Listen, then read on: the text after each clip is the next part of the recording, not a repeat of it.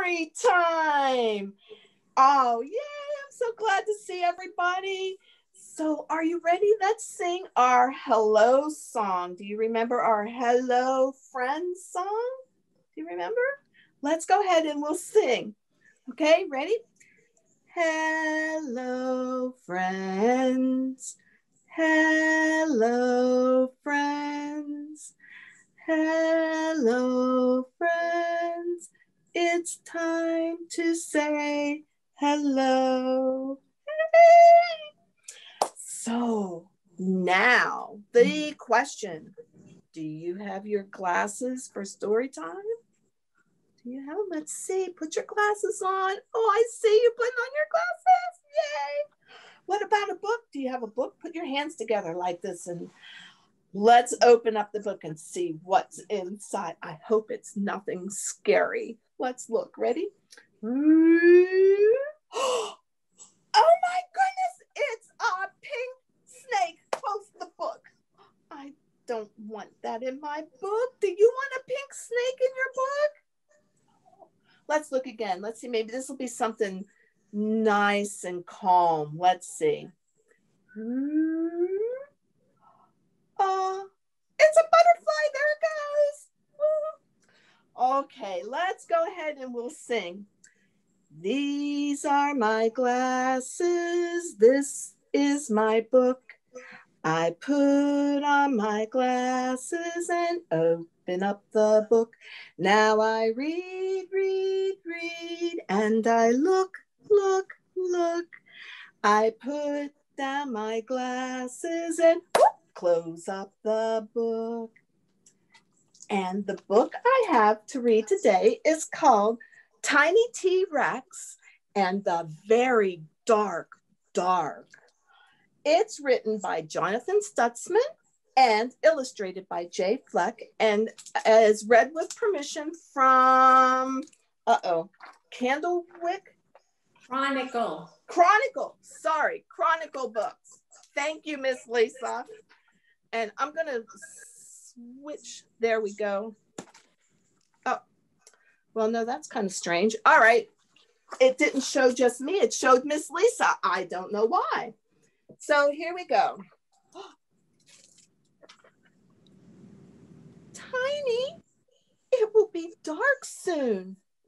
Yes, Pointy, soon it will be very dark. Where are they? Are they in the woods? Or maybe they're in the backyard? The backyard? Let's see. Up, Tiny T-Rex and the Very Dark, Dark. It's our first camp out in the backyard, and we are nervous. We've never slept outside before. Have you slept outside in the backyard before? We are mighty beast. I am a Rex. Pointy is a Pointy, and Bob is my special squish. Do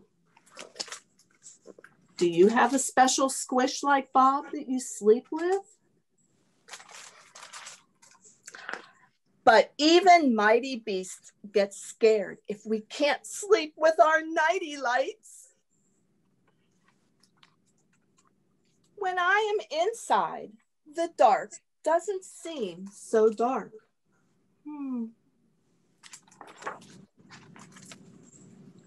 But when I am outside, the dark is very dark. Outside, there are no nighty lights to turn on. And when there are no nighty lights, the grumbles and the nombies come out. Those sound scary. Do you think they're scary? Maybe? Let's see. Mother says, there's always a light shining somewhere, Tiny, even in the dark. If you are brave and look hard enough, you will find it. But it is hard to be brave when you are scared of the crawly creeps And it is hard to look for something when you have your eyes shut.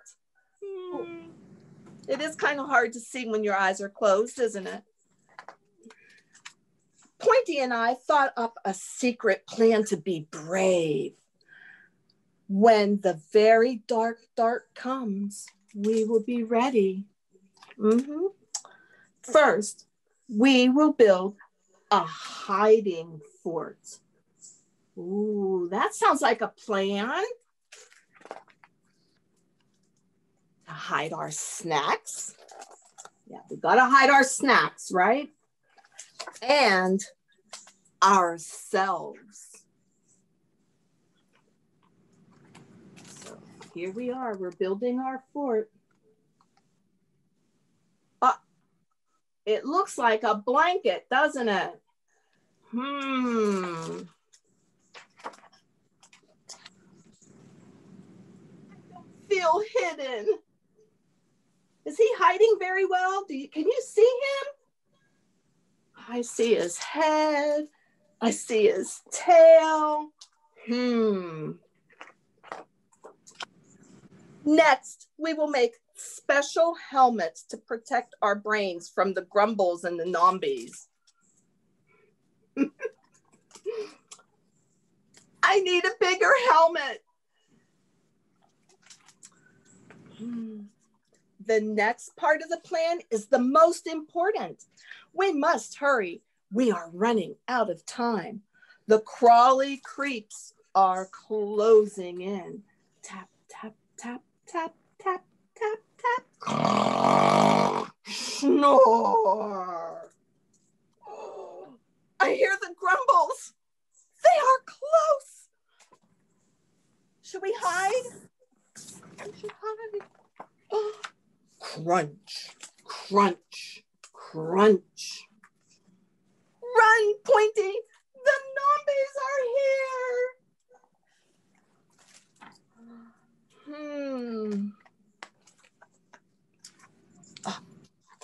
This is it. Our secret plan is almost ready.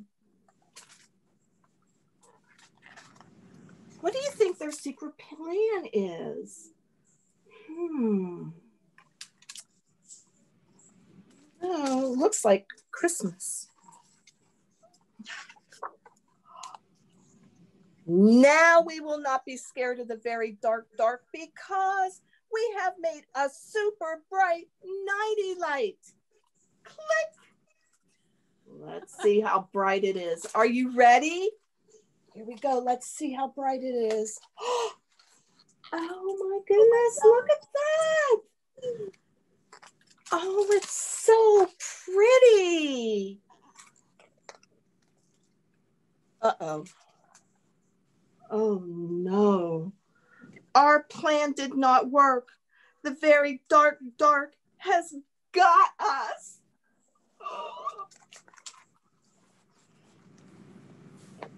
I am scared. Pointy is scared. Bob is scared. We are all scared together. Maybe we can be brave together too. Do you think we can be brave together? Brave enough to open our eyes and look very hard? Let's see. Oh, there we are.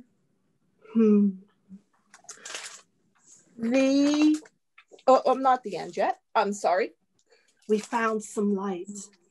What is making the lights? The stars, right? They're twinkling up there. Now I can say the end. Yay, thank you guys. And now I think Miss Lisa is getting ready to share something really fun with us. Take it away, Miss Lisa. Thank you, Miss Susan. I am. I have a song called A Camping We Will Go. And you see here, I'm out in the open. And it's based on a song from literaryyhoots.com. And it's sung to the farmer in the dell. And the first thing I have is what is that? You're right, it's a tree. And it goes like this. A camping we will go. A camping we will go. Hi ho, we're off to the the woods a-camping we will go. And I'm going to put my tree right there. But when we go camping, what do we need? What do we need?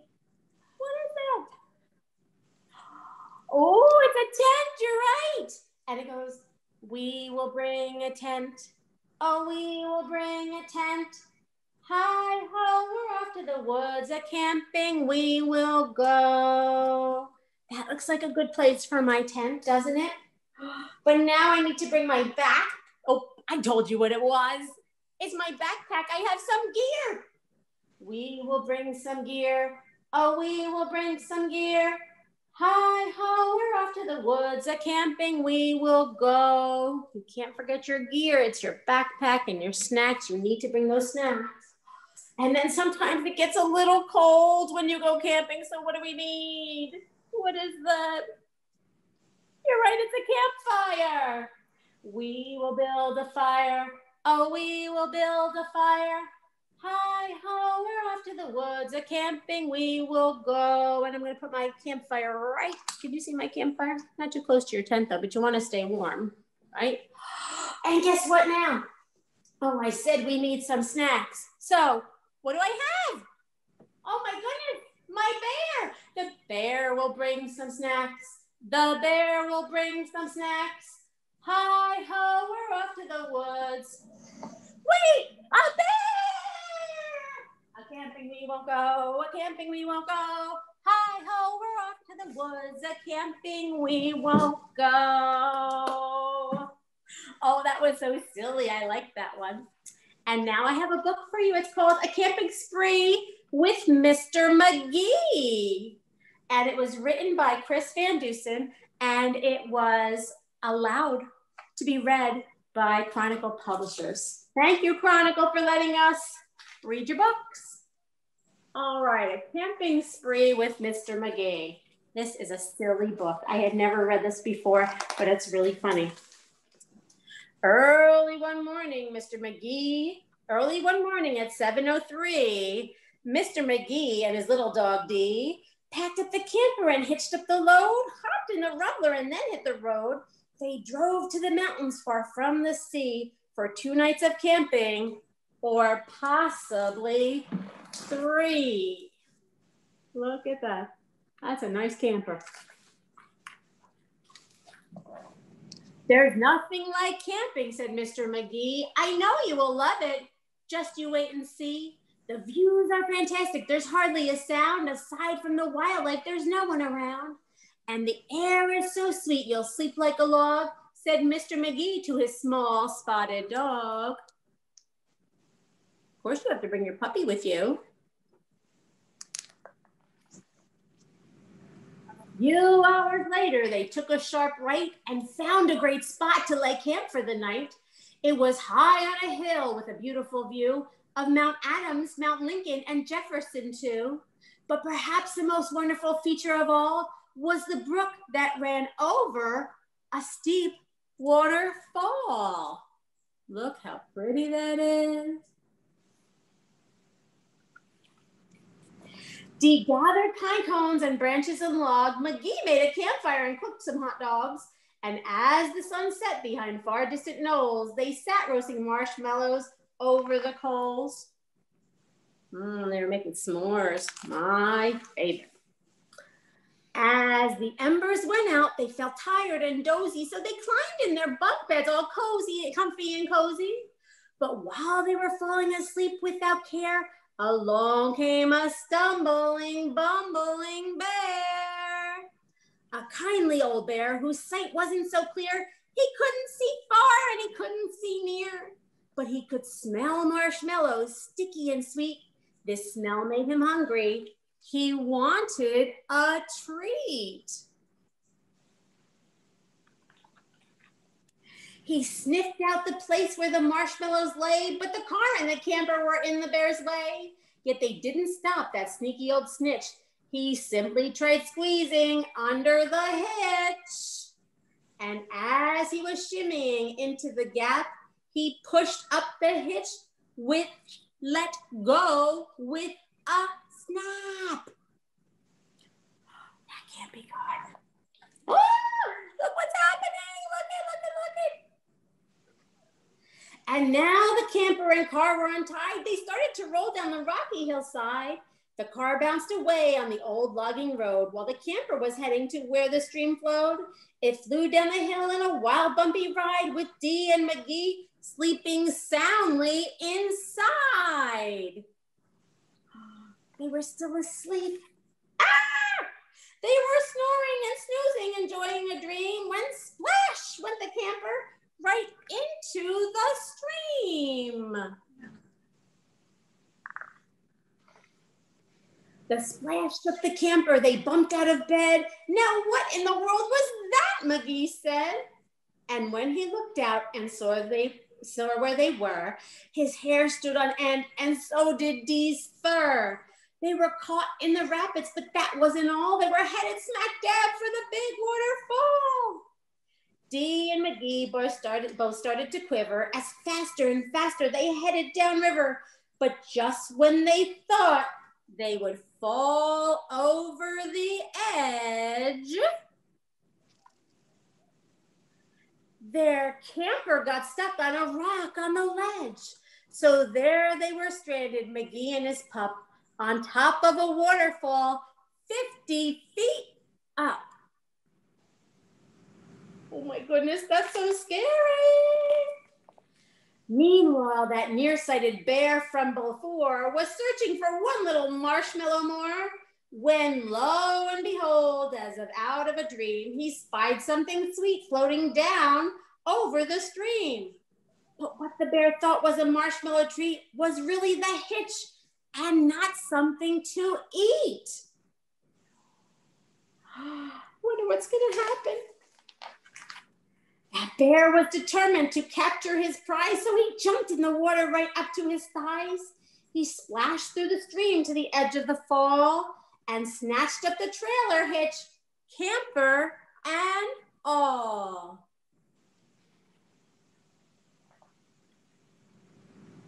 Dee felt a tug. Magee heard a knock. As the bear pulled the camper right off the rock, he dragged them both all the way down back to the bank. When he realized the hitch was not sweet, it was quite rank. He spit out the hitch and he left in dismay, while Magee and Dee's camper again rolled away. It flew down the path with a jolt and a jar. And stopped in the same bushes right next to the car. Dee popped her head out. Magee looked out too. Had they really stopped rolling? Could it be true? At last things were quiet and peaceful and still. They hooked up the hitch and drove off down the hill. And on the way home, Magee said to Dee, that trip wasn't quite like I thought it would be.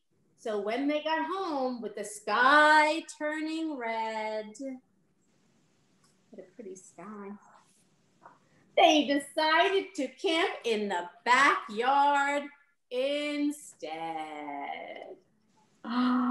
Oh, that seems like a much better place to camp now, doesn't it? Oh, I really enjoyed this book. It was fun, but I wouldn't want to go on a camping trip like that. All right, now Miss Crystal has something fun for you to do. Over to you, Miss Crystal. Take it away. Hi, Storytime friends.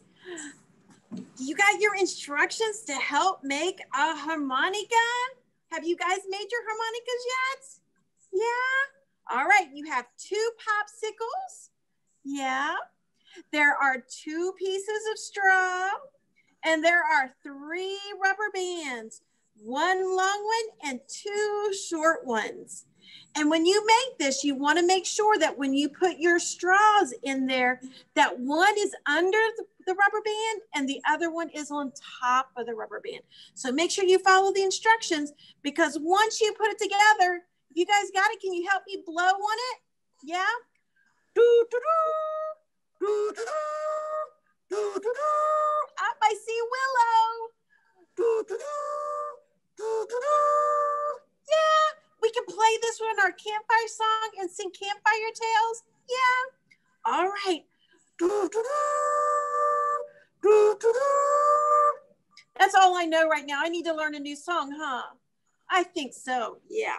All right. Well, I do have a little camping chant for you that I hope you guys will sing with me. All right. I was laying in my sleeping bag. I couldn't go to sleep. I looked at my watch and I just wanted to weep. I rolled to the left. Oh no, I rolled to the right. Oh no. But all I could hear were animal sounds all night. I heard can you make the sound of this animal? I heard an owl. Hoo, hoo, hoo, hoo. Very good. All right. I was laying in my sleeping bag. I couldn't go to sleep. I looked at my watch and I wanted to weep. I rolled to the left. I'm going to be dizzy, aren't I? I rolled to the right. But all I could hear were animals all night. And I heard a woof. Can you guys make the sound of a woof? Ow! Must be a full moon too. Very good. All right, we're gonna do one more. You ready? I was laying in my sleeping bag. I couldn't go to sleep. I looked at my watch, but all I could do is weep. And I rolled to the left. Going faster now. I rolled to the right. But all I could hear were animals all night. I heard a bear. Can you guys make a bear sound? Oh. Shh. Thanks, guys. All right, let's see here. Can you guys say how much fun today was? It's time to say goodbye to all of our Storytime friends. Miss Lisa? All right, so can you wave your elbows and wave your toes? Now don't forget to wave your nose. Can you guys wave your lips? Can you wave your tongue? That's right. Now blow a kiss with your fingertips. Now, wave your chin and wave your eyes. Now let's wave our hands and say goodbye.